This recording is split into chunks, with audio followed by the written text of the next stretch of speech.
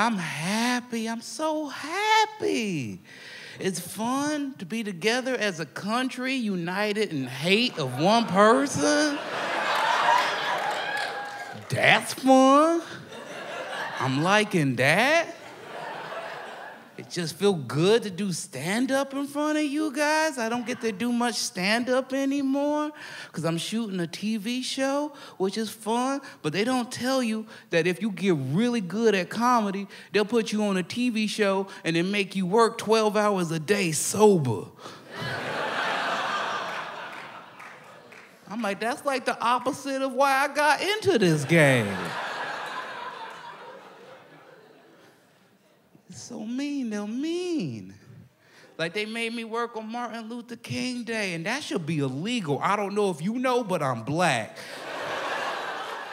I don't think I should have to work on Martin Luther King Day. That doesn't seem fair to me. I don't think he would have wanted that. I think he mentioned that in one of his speeches.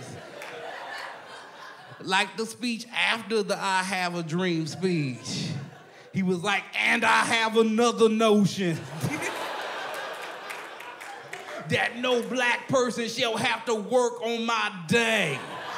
Because I know I'm getting a day. I'm doing so much cool shit.